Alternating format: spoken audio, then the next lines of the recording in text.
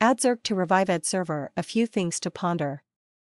Adzerk recently announced about the closing down of its self-hosted Adserver platform from September 30, 2014.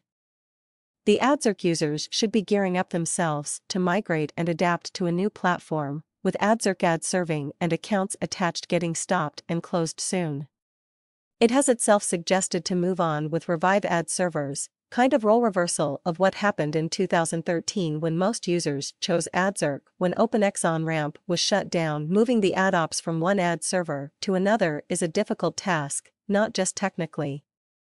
Other than technical implementations and corrections, it also involves a huge coordination process between the people involved in the business, from publishers informing advertisers of the change, technical training required for the AdOps team, to training the users team. Revive Adserver, formerly OpenX, which is one of the biggest in the industry, is a free, open-source ad serving system that facilitates publishers, advertisers, and agencies in making effective digital ad campaigns.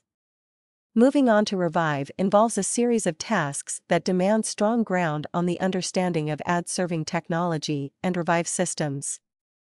Hence, it is absolutely necessary to be sure of the expertise you believe in for the job. Technical implementation. The migration process needs to be taken forward with clear insights and precise knowledge. From setting up the platform, fine-tuning the performance, retrieving the old data through API files, running sample ad campaigns, to proceeding to build the entire ad campaign system is in safe hands. The migration checklist includes 1. Tracking each placement moved to Revive. 2. Moving and testing all placement ad code into the site. 3. Tracking the ad campaigns. 4.